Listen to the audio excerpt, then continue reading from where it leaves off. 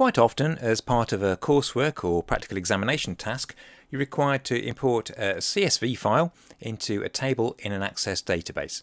So in this folder here, I've got a CSV file containing information about music records. It's contained in a file with a .csv file extension, but the instructions also apply to text files with other extensions such as .txt. I'm going to import the information into a blank database, but the steps would be the same if you wanted to import the information into an existing database.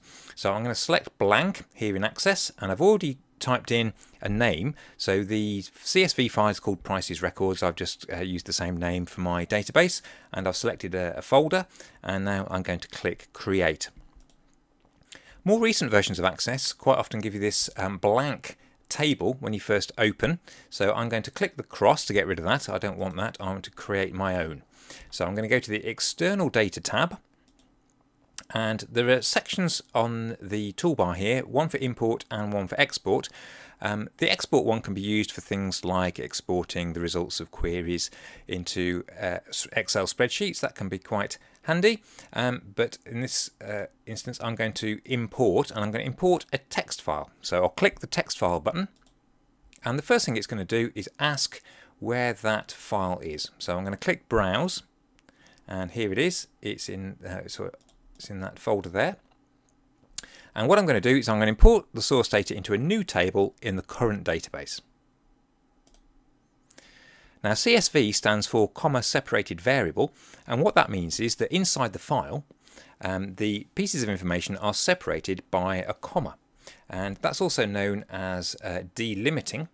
So here we've got a choice of whether our file is delimited, so there's a particular character separating the pieces of information, and usually that's either a comma or a tab, or we've got fixed width, and so that means a certain number of characters is allocated for each field. In this case we know that it's delimited because of the name CSV.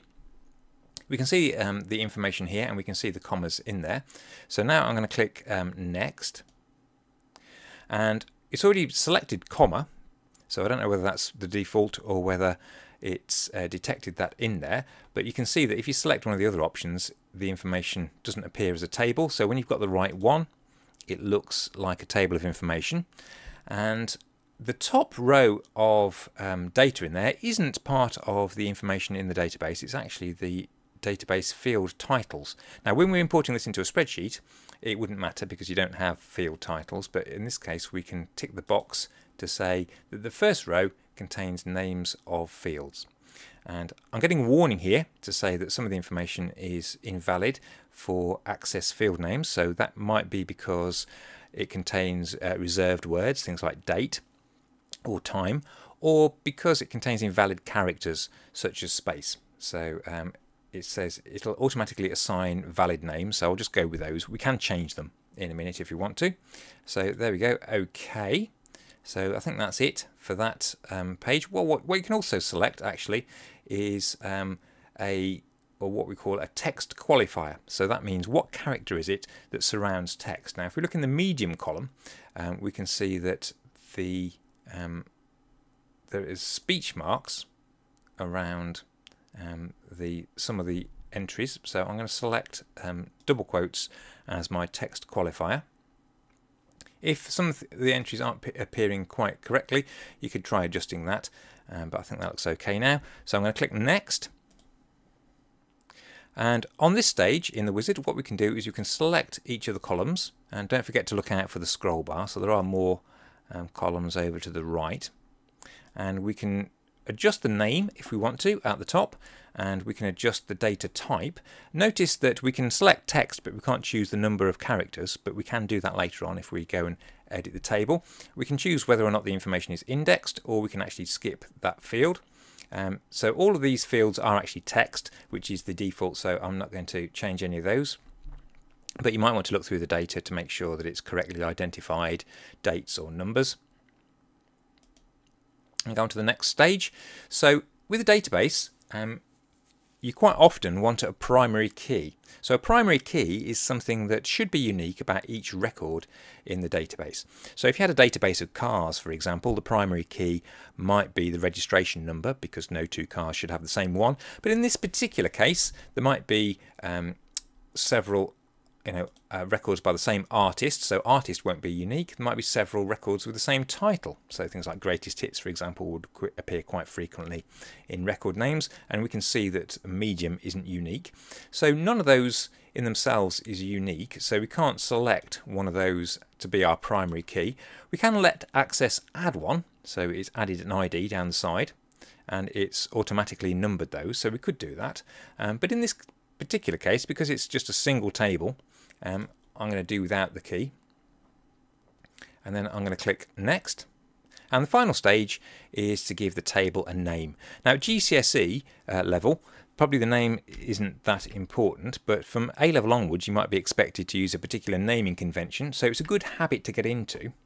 And I'm going to use the Lazinski-Reddick naming convention, which is a naming convention that puts 3 letters at the start of the names of objects to indicate the type. So TBL means a table, FRM a form, RPT a report, etc. And what that means is if you see a list of all the objects in Access, you can see from the name what they are. So TBL for table, and then I'm going to call it records because that's the information it contains. And then click Finish. So that's done the actual importing. It's asking me if I want to remember those steps. So if this was something that I did regularly, if I on a Friday imported the sales for the week into my company database, for example, I might want to save those steps so I can just use them again, a bit like recording a macro in Excel. But I'm not going to do that again, so I'm just going to close. So now we can see we've got this new table called Table Records, and if we double click that, we can see it's got the information in it from the CSV file, and the fields are named using the information from the top row of that table. So that's it. That's how you import a CSV file into Access.